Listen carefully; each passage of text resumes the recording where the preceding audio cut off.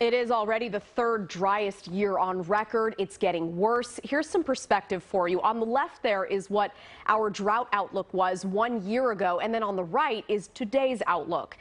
You can see a lot more deeper red there, and the deeper the red, the more severe the drought. The latest drought outlook now shows that the entire state is experiencing some sort of drought. It is just another example of our climate in crisis. Tonight we have team coverage on the drought and its potential impact. We start with Chief Meteorologist Jeff Ranieri. Jeff? And as we head through the next couple of months into summer, it really is going to be about all of us watching out for ourselves and our neighbors, because it is just so bone dry out there when it comes to that fire season. So let's get you the latest on those numbers. And you can see my drought map right now shows 52.86% of California in extreme drought. That's the new change. Again, the extreme drought is growing.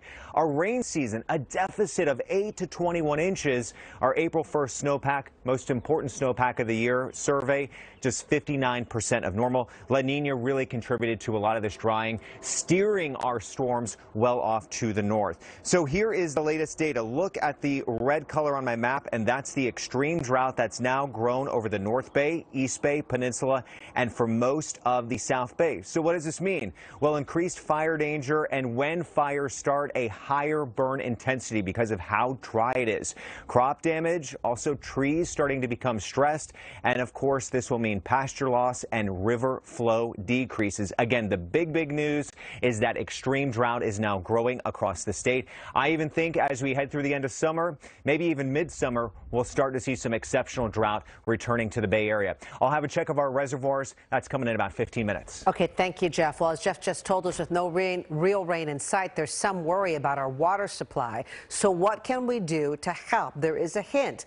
You're supposed to be conserving. NBC Bearer's Scott Budman shows us what else you can do to help and why climate change means, unfortunately, this could be our new normal.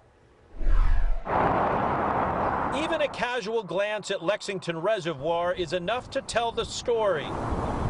Valley Water says it's barely half full, and that we here in the South Bay are now in the midst of another drought. We have been in severe drought, and now portions of Santa Clara County are in extreme drought. Now, the good news is residents here have already been cutting water usage by 20% since the last drought, but lack of rain for 2 straight winters means more needs to be done. We're having to go out and buy emergency water from our partners, and we're also having to bring in water from our storage bank in the Central Valley just to make sure that we can meet demand. There is something we can do to save water and fight climate change at the same time. Here's something I can do in my own home. Landscaper and Mothers Out Front member Stephanie Morris says one big step is to replace your lawn with drought-tolerant plants. They use a lot less water. The majority of water we use in our homes does actually go to landscaping if we have yards. So there's, some standards say 50%, some say up to 70%. And while you're saving water, you can save some money too. Valley Water offers $2 a square foot to turn your lawn into drought-tolerant plants. They'll pay up to $3,000 per household. In San Jose, Scott Budman, NBC Bay Area News. Thank you, Scott.